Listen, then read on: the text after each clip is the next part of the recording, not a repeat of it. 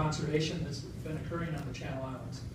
And so the talk today is really focusing on all of the different changes that we're seeing in terms of new breeding records for species for the Channel Islands, and new breeding records for individual species that we know breed on some of the islands, but now breed on more of the islands. And so, next slide. So the last archipelago-wide compilation of breeding avifauna of the Channel Islands were in 1976 and 1980 for the land birds, and in 1980 and 1992 for the seabirds.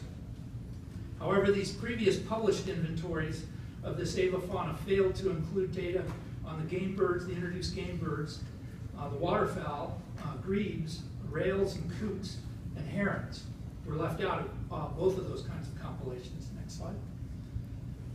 For this study, a wide variety of sources, both published and unpublished, were examined for information related to the breeding status changes that I'm going to report on today. Next slide. Factors which contributed, that are contributing to breeding avifaunal change on the islands include, first, a whole series of conservation actions that have been taking place, such as the removal of golden eagles and introduced mammals from the islands, the reintroduction of bald eagles and peregrine falcons back onto the islands, and the decline and subsequent recovery of the island fox populations on the northern Channel Islands. Second would be the successional changes that have been taking place in terrestrial habitats following the removal of herbivores, with grasslands declining, scrublands and woodlands increasing, and freshwater marsh and riparian habitats recovering. Third would be the decline in the contaminant DDE in the marine environment of the Southern California Bight, which has led to the recovery of species that were impacted during the 1960s and 70s as a result of this pesticide. Next slide. The start date for recovery of the vegetation on each of the islands varies on the final removal dates for the introduced herbivores for each island. So the first islands to be free of herbivores, so if you look at the bottom line down here, grazer free, those would be the years in which the herbivores were finally removed completely from a given island. So the first islands to be free of herbivores were Anacapa in 1937, Santa Barbara in 1946, and San Nicolas in 1949. The larger islands were not free of herbivores until 1993 for San Clemente, 2006 for Santa Cruz, and 2013 for Santa Rosa. And for Catalina, we still have mule deer and American bison as herbivores present on Catalina. Next slide. For all of the tables that I'm going to present the data in from this point on in the talk, I use yellow to denote either a new species record if it's listed with the name in yellow, or individual changes in status, in breeding status on an island. If it's a new breeding record for an island, then that's listed in yellow, or if it's been extirpated from an island, it's listed in yellow. The tables are organized again north to south with the left-hand columns starting with San Miguel all the way to the right-hand columns being San Clemente, so that you can kind of follow through as I've organized the data. Previous compilations of the breeding avifauna of the Channel Islands failed to record the breeding distribution and status of the introduced game fauna on the islands. As a result, this report that we're giving today really documents for the first time that 5 of the 6 species of game birds introduced onto the islands are recorded for the first time as breeders on the islands, even though they were introduced. Also, the introduction of the Catalina, California quail to Santa Cruz and Santa Rosa Islands represents new island breeding occurrences for this island endemic that's found on Catalina Island. Of the 6 species of game birds introduced to the islands, only 3, the California quail, Gambel's quail, and chukar, remain today on one or more of the islands. Two of the introduced species, Indian peafowl and wild turkey, were actively removed from Santa Cruz Island by the Nature Conservancy, or they disappeared on their own accord from Catalina Island. Next slide. The development of freshwater marsh habitat in drainages on the larger islands following the removal of herbivores has provided suitable breeding habitat for a variety of birds. 5 species have nested for the first time on one or more of the islands, including gadwall on Santa Rosa, cinnamon teal on San Nicolas, pie-billed grebe, common gallinule, and common yellowthroat on Catalina. Mallards now breed on 5 of the islands. Ruddy duck breed on 2 of the islands, and Virginia rails are suspected of breeding since 2008 in marsh habitat found in Lobo Canyon on Santa Rosa Island.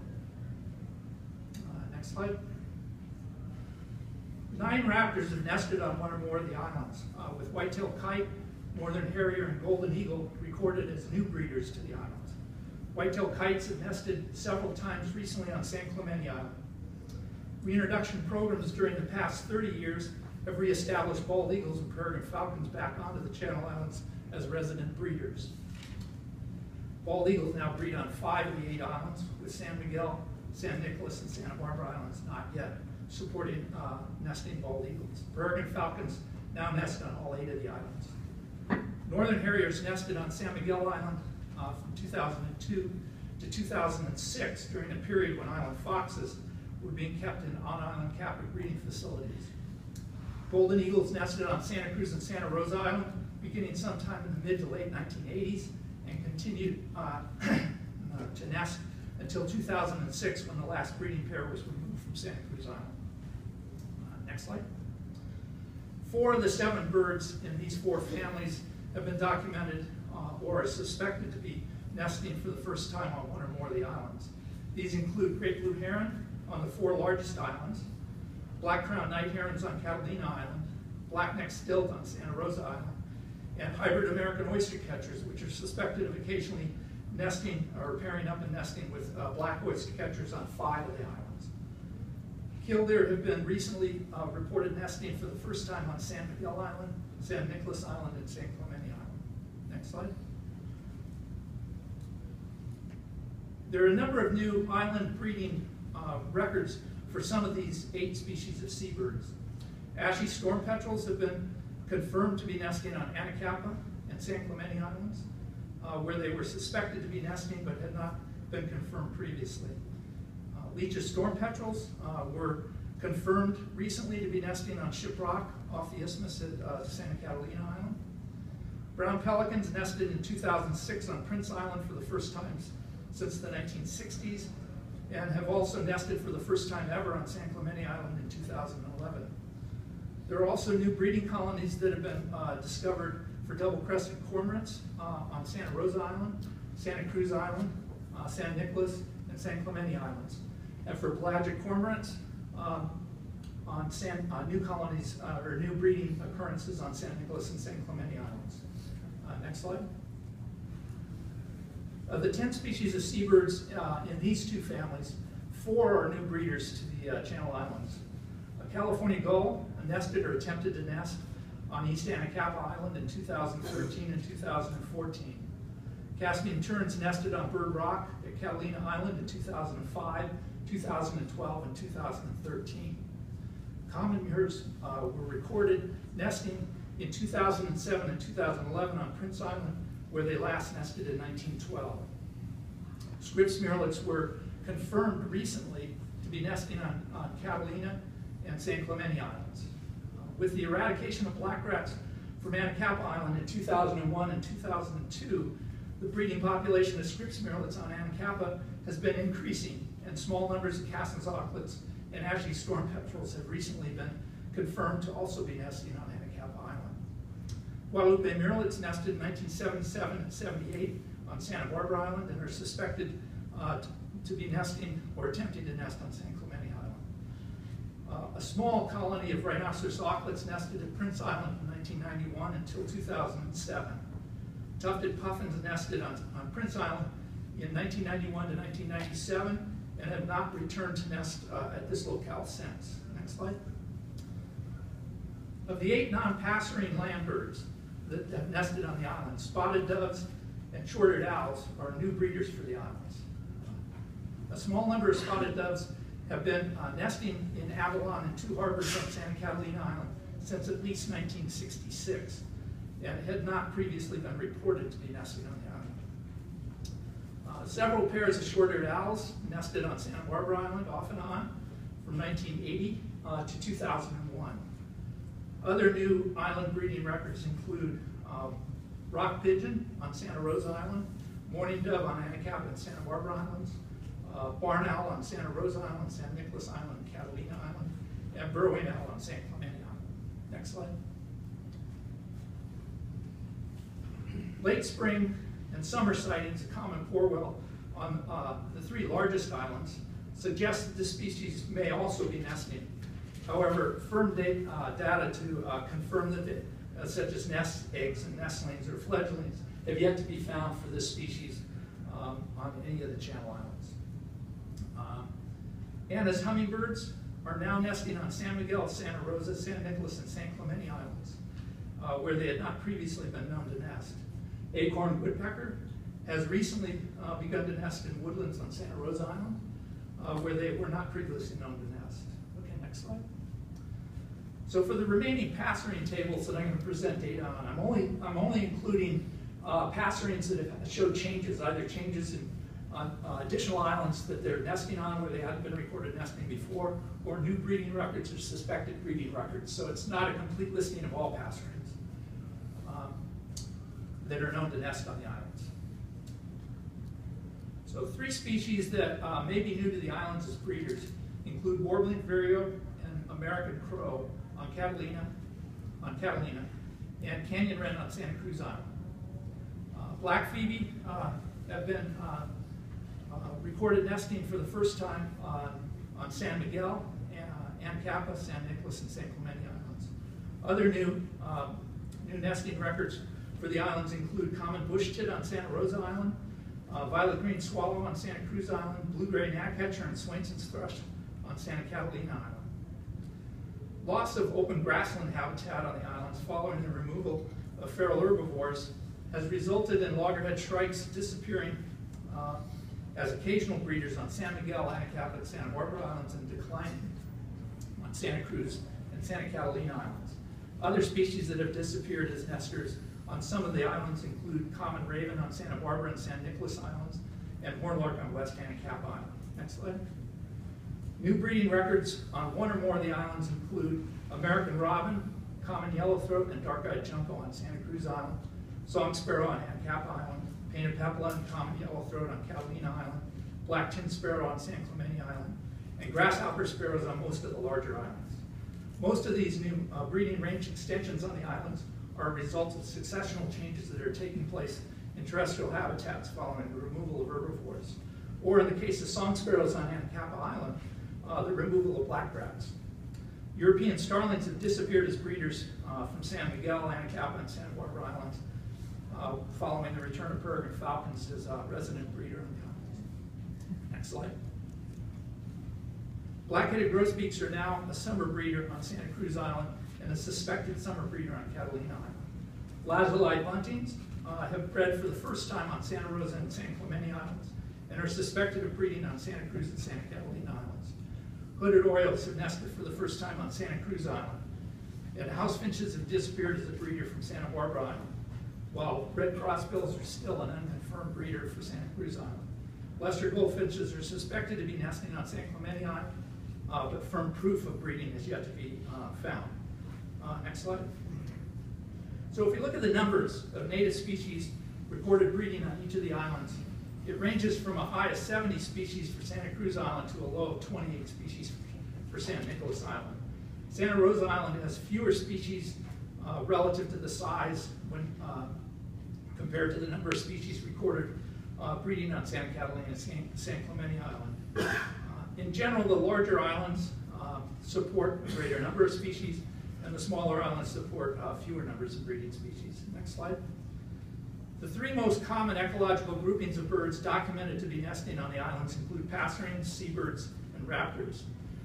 The smaller islands, such as San Miguel, Ancapa, and Santa Barbara Islands, support the greatest number of breeding seabirds, while the larger islands support the only breeding occurrences of waterfowl, grebes, and herons. Next slide.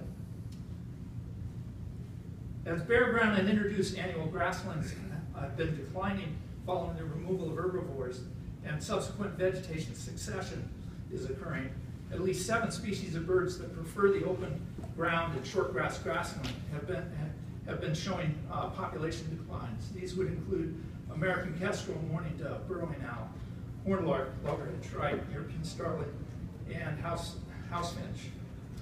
Initially, after grazing, animals were removed from the islands. Grasslands showed an increase in the density of vegetative cover and in the amount of accumulated thatch. At least 2 species of birds benefited from this initial change that took place in the overall structure of introduced annual grasslands, with grasshopper sparrows beginning to breed on the islands for the first time, and with rufous crowned sparrow populations increasing both in their distribution and abundance on Santa Cruz Island. Next slide. As coastal sage scrub and chaparral expand on the islands, a number of scrub inhabiting species such as Buick's wrens, spotted towhee, rufous crowned sparrow, and lazuli bunting are expected to benefit with their breeding populations increasing on the islands. Next slide. Pine and oak woodlands and their understory subshrub and herbaceous habitats are expected to expand on the islands. Species that will benefit from an increase in these woodland this woodland habitat would include island scrub jay, Hutton's vireos, bush tit, blue-gray gnatcatcher, American robin, painted peplin, and black-headed grosbeak. As the understory habitat in woodlands, comprised of subshrubs and herbaceous growth improves in these woodlands, ground and near-ground nesters like orange-crowned warbler, spotted towhee, song sparrow, and dark-eyed juncos will benefit from the development of this understory habitat in woodlands on the larger islands. Next slide. Development of freshwater marsh along streams and around the margins of wetlands and man-made impoundments on the islands, following the removal of the introduced herbivores, has generated preferred breeding habitat for a number of wetland-dependent species, such as Virginia rail, American coot, mallard, and ruddy duck, and for land birds such as common yellowthroat, song sparrow, and red-winged blackbird. Next slide. As riparian woodlands develop along drainages on the larger islands, species like northern flicker, Pacific slope flycatcher, ash-throated flycatcher, warbling vireo, and swainson thrush are all expected to benefit from an increase of this habitat along the larger drainages on Santa Rosa, Santa Cruz, and Catalina Island. Okay, next slide. So in conclusion, a total of 105 species have been recorded breeding on one or more of the islands during the past 150 years since records have been kept. As the islands have transitioned from private ownership and ranching into public ownership and conservation, at least 27 species are recorded breeding for the first time on the islands, with an additional 8 species suspected to be breeding for the first time. We've recorded a total of 67 new island-specific breeding occurrences and 59 additional island-specific changes in breeding status of birds nesting on the Channel Islands since 1980. 3 species, common peafowl, wild turkey, and golden eagle, have been eradicated recently from the islands. Next slide. 2 species, bald eagle and peregrine falcons, have been reintroduced back onto the islands and are now resident and breeding again on one or more of the islands where they had bred historically. Following the removal of herbivores, at least 5 species have disappeared as breeders on some of the islands where they were known to have bred in the past. These species include loggerhead shrike on San Miguel, Anacapa, and Santa Barbara Island, hornlark on Anacapa Island, and common raven on San Nicolas and Santa Barbara Islands, European starling on San Miguel Island, Anacapa Island, and Santa Barbara Islands, and house finches on Santa Barbara Island. Next slide. And these are a few pictures of some of these new breeding occurrences that we've been able to document in the recent past on the different islands. So, questions?